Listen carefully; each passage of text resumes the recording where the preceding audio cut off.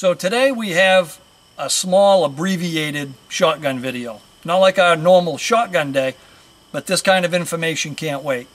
Some of you want shotguns that are shorter than normal, but you don't want to pay the $200 transfer. You don't even want to pay the $5 transfer. For matter of fact, some of you don't even want it to be an NFA firearm to begin with. You want to purchase it, you want the short barrel, you want to pay for it, and you want to be able to walk out the door with it. I found a couple options for you.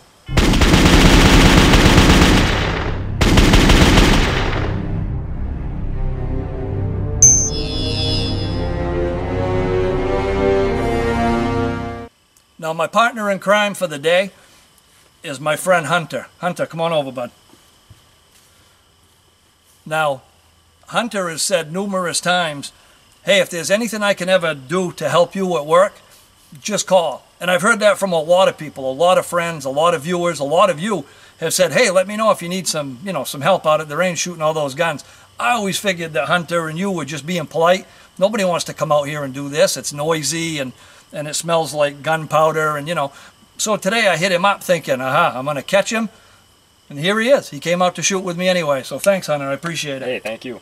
No sweat, man. Lots of fun.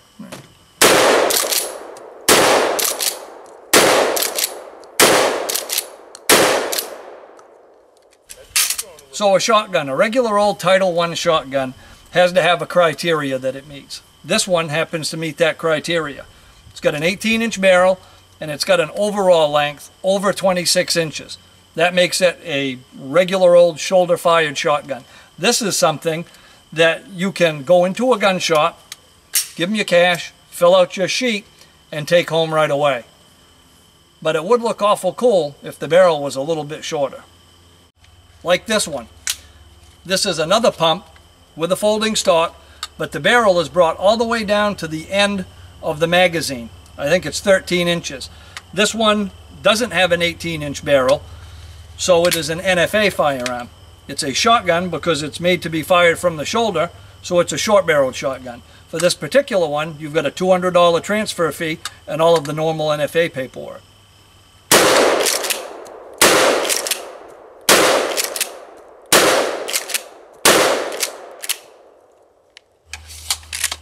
Or this one. This particular gun has an 8-inch barrel. I believe it does. If it doesn't, I'll have the right number down here on the screen. So this is also shoulder fired with a barrel that's well under 18 inches. It's also a short-barreled shotgun. This particular one is made by Hurricane Butterfly Research. Very cool little mag-fed pump.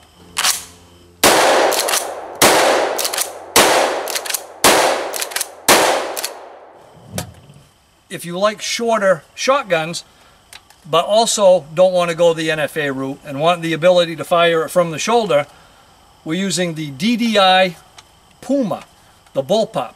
Now this is really short. As a matter of fact, it's shorter than the short-barreled shotgun from Hurricane Butterfly, but it's deceiving because it has a 20-inch barrel. The barrel comes all the way back to the ejection port. So there's no short barrel issue to deal with. It is fired from the shoulder, but because it's over 26 inches in length, it's still just a standard Title I firearm, a regular shotgun, cash and carry.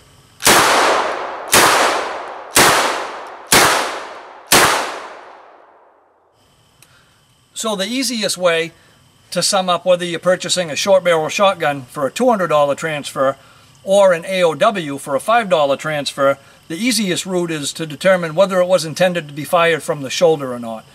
If this particular H&R, if you cut yours down and registered it as a short-barreled shotgun, it would transfer on a $200 tax because it left the factory intended to be fired from the shoulder. It left as a shotgun, so when you cut it, it's going to be a short-barreled shotgun. This one particular gun that was made by Serbu Firearms actually left the factory with no stock. It left as a firearm, not a shotgun. So when it was registered as an AOW. So it only transfers on a $5 stamp. Pretty rare piece. Not many of them left as just a receiver.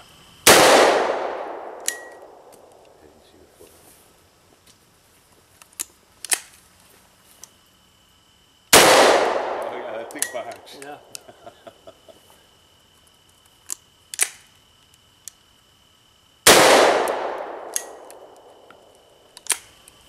So let's say that you want something with a short barrel, you want a shotgun, and you don't want the 18-inch barrel on it. You want something a little bit shorter that makes sense. But you still would rather not have an NFA firearm.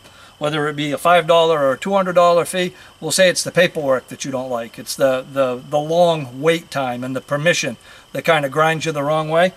You've got options there too. You can get the Shockwave. Now this particular gun, this particular one is a Remington 870. This, based on the Mossberg 500, has a 14-inch barrel. It's not made to be fired from the shoulder. And with this particular grip, it's over 26 inches in length. And it was shipped from the factory without a shoulder stock. So again, kind of going back to the AOW thing, if it left the factory as a shotgun and you cut the barrel, it would be a short barrel shotgun. When it left the factory as a firearm, there's no shotgun to be a short barrel. Now the really cool thing about these is because it's over 26 inches in length, it doesn't meet the criteria of an NFA firearm. So this and this is just a standard Title I firearm. It's not considered a pistol. It's not considered a short-barreled shotgun. Obviously not a rifle. It is just a firearm, and it's treated just like any other firearm. So it was Adam's idea to bring these out on video today. Adam is one of my cohorts, one of my partners in crime from Freedom Fighters, and he owns A&G Shooting and Supply. That's my local shop. Everybody's got their own local dealer. Adam's my local dealer, and they're right here in Fairfield, Maine. And he keeps these things in stock, and that's why we thought that it might be nice to bring them out and introduce them to you. So it's exciting to see the industry paying attention to the shotgun market, because shotguns have always been a favorite of mine, and it's expanded several-fold over the last few decades.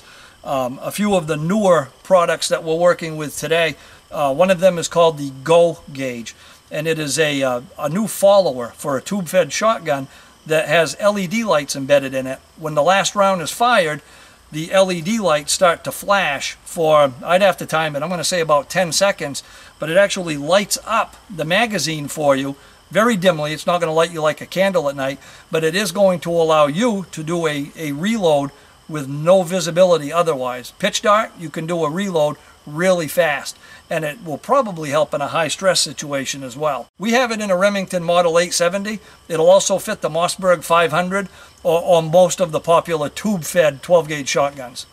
One of the other sites we're using today is the Red Ring shotgun site, and that's an interesting site that we've been using for a long time, but we thought we'd bring it back out into your attention today as well. It mounts on the rib of a shotgun, on a vent rib, because originally for the overseas market, they manufactured it for sporting shotguns, particularly for skeet and clay shooting. So they're obviously not going to have a Picatinny rail type mount for that type of shotgun, so it mounts on the vent rib, which opens it up to a whole new market. Now it's a circle on the inside, a broken circle, and it has a meter on it, and it always measures the ambient light around your target. So if it's a dark day, it's going to dim the circle for you so it doesn't flare out. If it's a really bright day, the circle is going to be really bright so it's not lost in the excessive light. And you might have noticed on a couple of these shotguns, we're still using the Sightmark Reflex sight, doing our best to put everything that has excessive recoil underneath it, and it's still going strong. Another shotgun accessory I'm stoked to get out here at the range, but I don't have one today, is the Opsol, O-P-S-O-L mini clip. And it adapts these pump shotguns to allow us to utilize those little Aguila mini shells. We've needed something like that for a long time. How cool would it be to have something like one of these short tube-fed guns and not be restricted to only 2 or 3 rounds, but to be able to stack 3 or 4 or 5 or 6 slugs in that and give it its normal magazine capacity? Or even a gun that typically holds 9 rounds. I don't know how many mini shells that equates, but it's more, and more is definitely better. So as soon as we get one in, we'll bring it out to the range and we'll learn about it together. So that's our abbreviated shotgun video for the day. Not too much detail, not too much time. It's not really shotgun day. We've got that coming up very soon.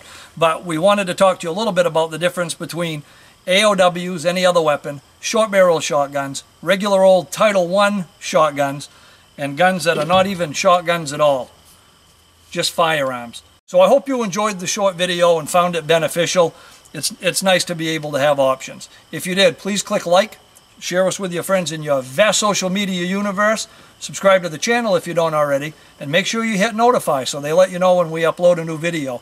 Check us out over on our new Patreon community. That's a new growing project, and it's becoming an awful lot of fun. And find us over on Facebook at facebook.com/guntestvids. Until next time, have fun and be safe. Thanks, Hunter. No problem. Appreciate it.